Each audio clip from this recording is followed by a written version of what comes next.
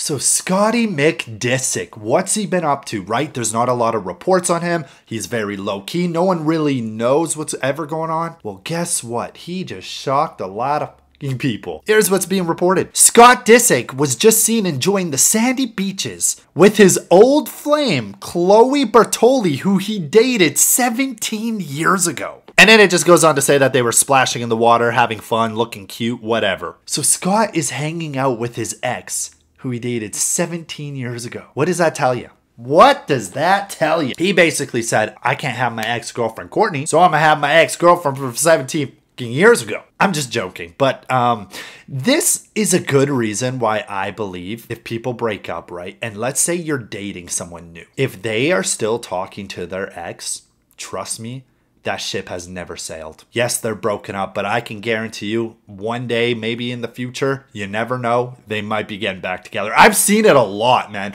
People who stay close friends with their exes, like, eventually get back together. So yeah, who knows if Scott's dating her or not? But that's that. There you guys go. Subscribe if you're new, and peace.